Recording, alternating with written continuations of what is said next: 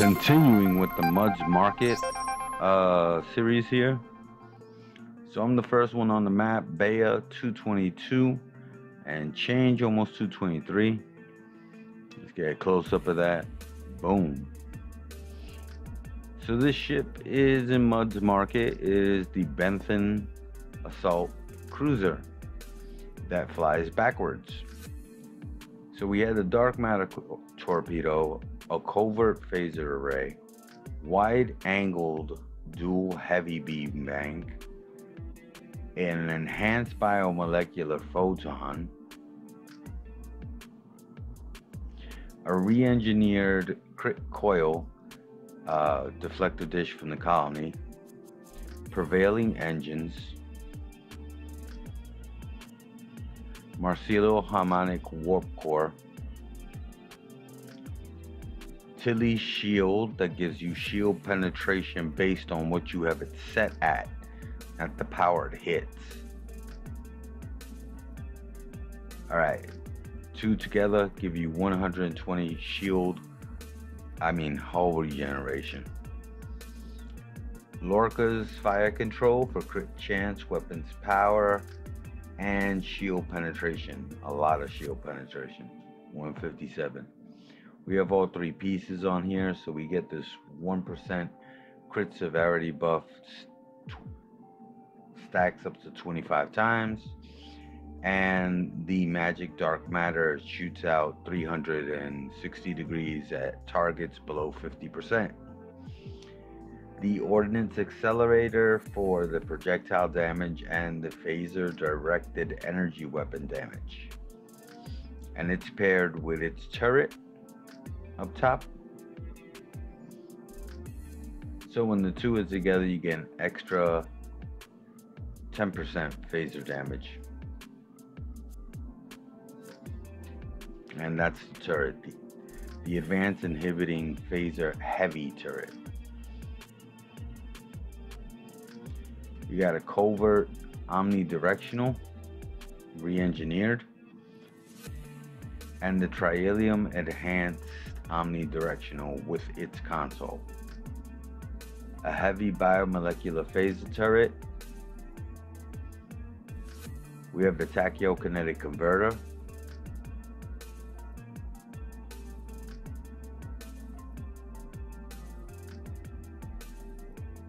The Assimilated module.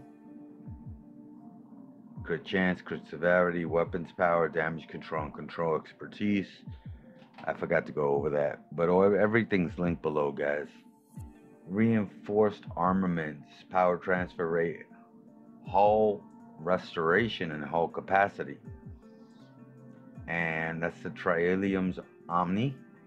So it's 5% fire cycle haste for energy weapons and flight speed. Bioneural infusion circuit for hull capacity, control expertise, and crit severity.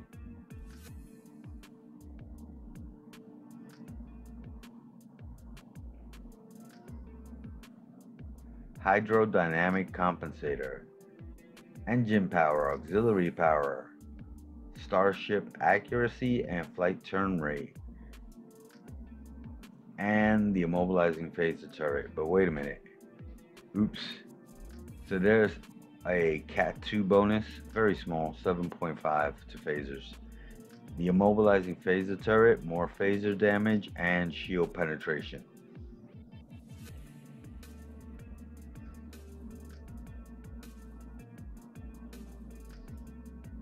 From the Spire, we have 4 vulnerability locators for critical chance and phaser damage.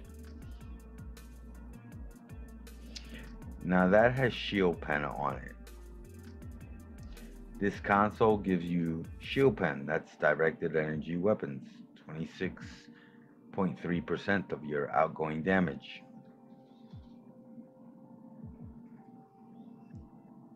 This console gives you 157.5, and the deflector gives you 21.3 shield penetration. So there's a lot of shield pen on this build.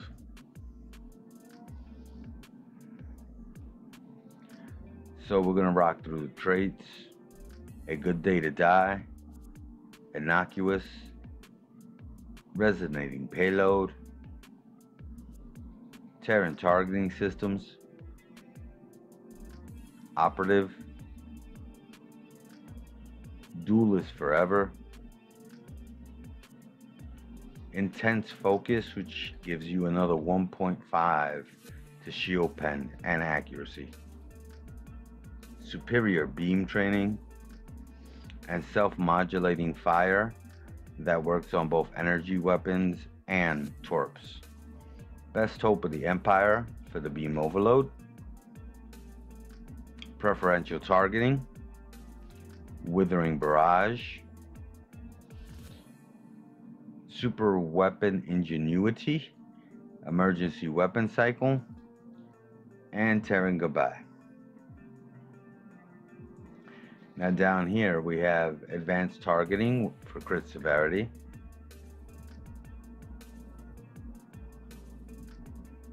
enhanced shield penetration, omega gravitic amplifier,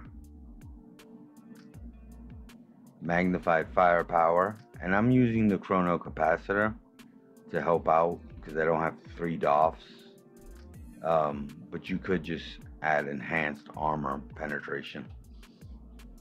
Now the duty officers are a little bit different.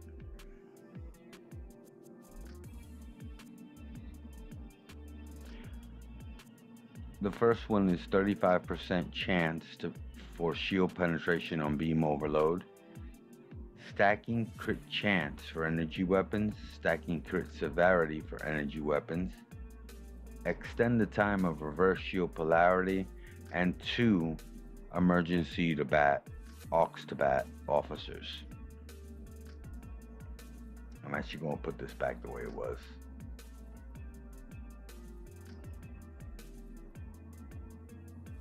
I like my bridge officers to cool down real quick. In skills, I'm going to pull it down here. So you're going to see in the run, I am practically on top of the target all the time. I'm missing that 3rd point in long range targeting, but I do have my drain points.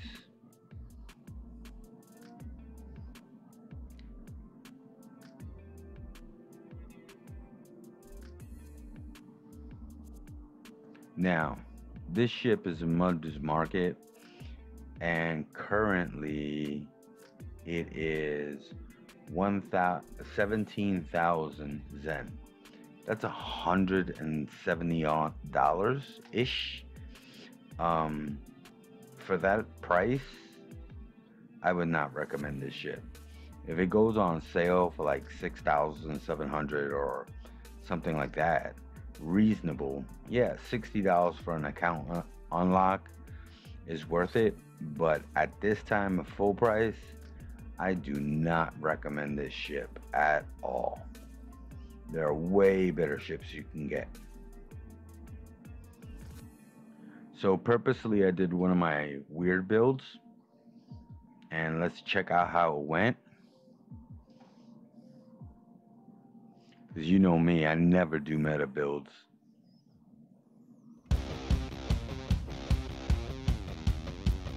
Say goodbye to everything.